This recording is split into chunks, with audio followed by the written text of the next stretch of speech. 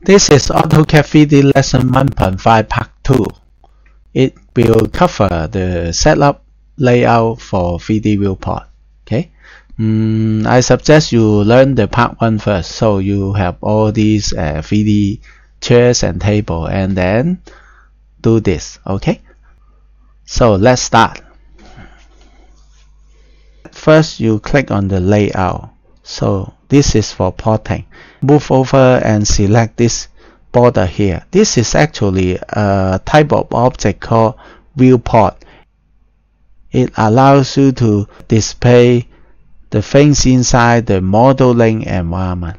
So first I will click this border and then erase it. Okay, and I will move over here, the layout, right click, and then select the page setup manager. From here I will just modify, and here I will select the DWG to PDF. Okay, and I will click the property here and change the modify center paper size and move it down.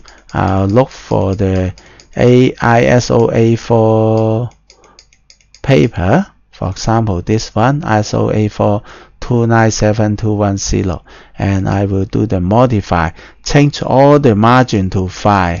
Okay, and next finish. You just need to do this once. Okay, if you don't change the margin, you can't use the whole paper. There's always a big margin. And then and then I will click this drop down and click the up arrow and select the corresponding paper I changed it before, ISO A4 297210. Okay, and I don't need to change these layout things. I just need to set up using AutoCAD port style table.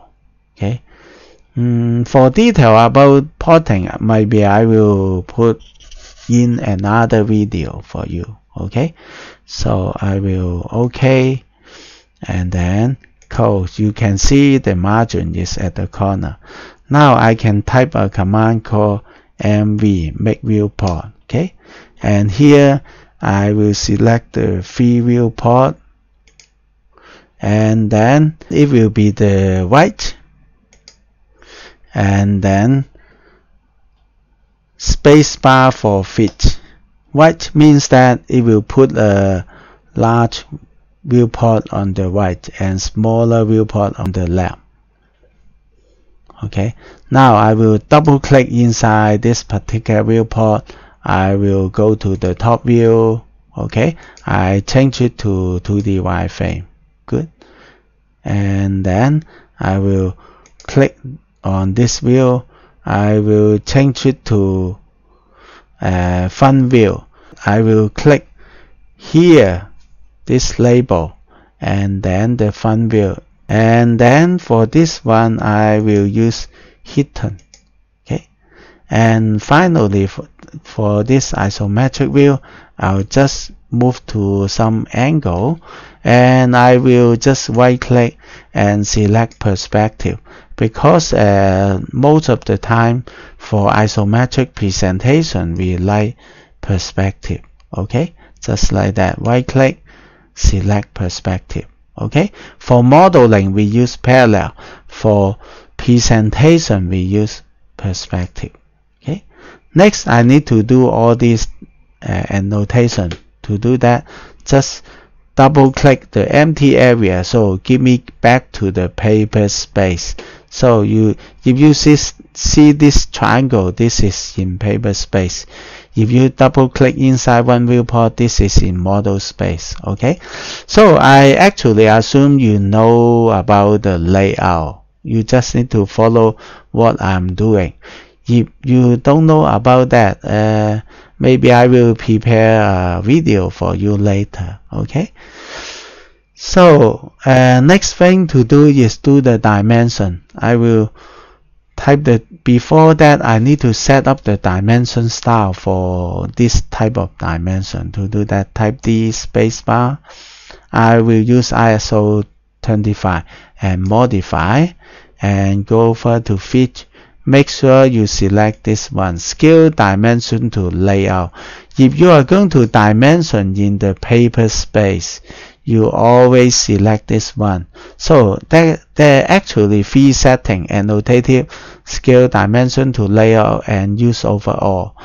These related to different way of plotting. I will cover in other video about very detailed in plotting. Okay, so make sure you select scale dimension to layout. Okay, and close. Okay, then you can do dimension. So DLI for dimension linear. I will move it here. Just click and move it down. You see, nice and easy. And the same here, spacebar to continue, click, spacebar, continue, click, and click. Okay, spacebar, continue, you see, so easy. So click, and click. Okay, and then for the other side, spacebar, click, and let me see, it is here, so I move over here. And then move it horizontally, click and move. Okay, and then spacebar from this corner to this corner. You see, I'm using the object snap tracking. I don't want to put the dimension line across the 3D object. Okay, and I select the same location. Okay, and then for the other side, the same, click, and then move over here and move it, click this one. Next, this corner, and then this corner. Okay, and then this corner and the top. Okay, just like that. Okay, so this is finished, and thank you for watching. Bye bye.